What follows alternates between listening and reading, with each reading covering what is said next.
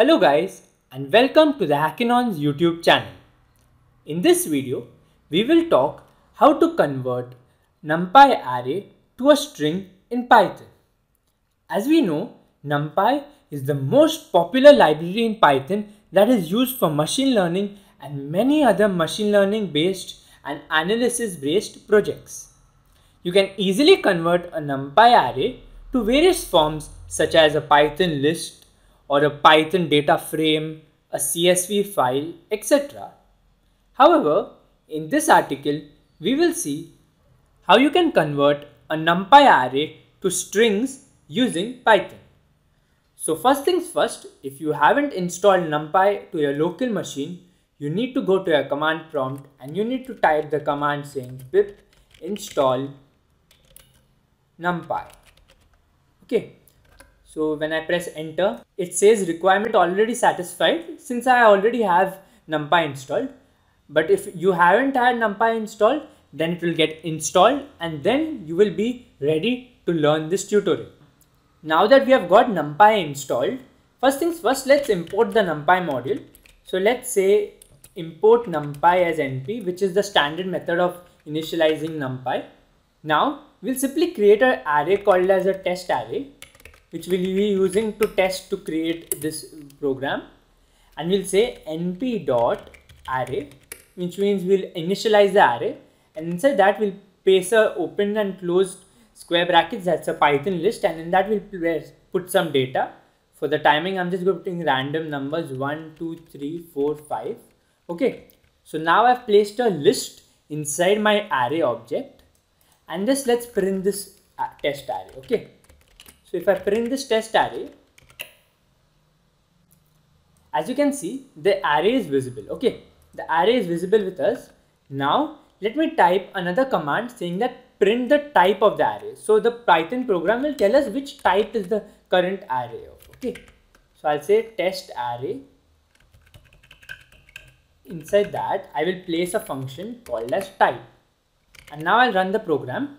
So you can see two outputs. One is the first output is the printed array that is being printed on the 12th line, and then on the 14th line, since we are telling the program to print the type of the array, it prints a class called as numpy.ndArray, which means it's trying to tell us that we have saved this data inside a numpy type of data array. Okay.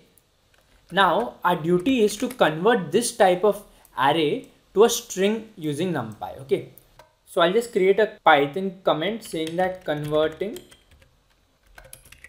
array to string. Okay, so the function that we'll use to convert an array to string is known as np.array_str and parentheses. So first things first, the np object is initialized from the 6th line where we initialize numpy as np, hence I'm saying np, and numpy has got a function called as array_string. So basically what it does is we put an array as an input in this function, and that simply converts it to a string and returns the output in the form of a string. Okay, so let me create another variable called as outArray, which means it will be the output array that we'll be getting, and now I'll say np.array_str, and in the parenthesis I will put the name of the array who I want to convert to a string. So in this example, I want to convert test array to a string, right? So inside the parenthesis I'll put test array, and now I'll simply print the out array. Okay, I'll print it as well as I'll print the type of the out array using the type function. Okay, so I'll say type array print. Let me just run the program,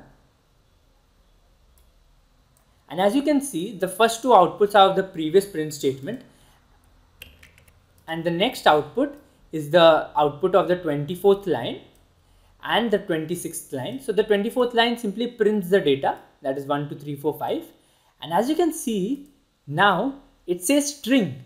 It doesn't anymore say numpy.ndArray. Okay, so the numpy.ndArray data type is changed to a class of string, which means now we are working with a string data type. Okay, so this is how we can convert our array to a string using numpy. Okay, Now that we know how to convert, we also have few arguments present inside the array string. Okay, so now I would like to talk about these arguments. Okay, so let me create a comment and let me write down all the arguments present inside the function. I have written the three important arguments. So let's understand each of these arguments. So the first argument is max line, and that is used to provide new lines if the text that we are converting is very long. For example, as a default argument, max line is set to 75, but if you're working with greater data, then you can make changes in that using the max line argument. Then we got another argument called as precision, which is used to work with the precision of your decimals. Okay, so the current precision is 8, which is pretty good. You can also change it to precisions like 5 or greater than 8, etc. Okay, and the last argument is suppress small. So let me just change the spelling. So it's suppress underscore small, and that represents small numbers as 0. So let's say if you're working with a data, so let's say the data has got 0.001.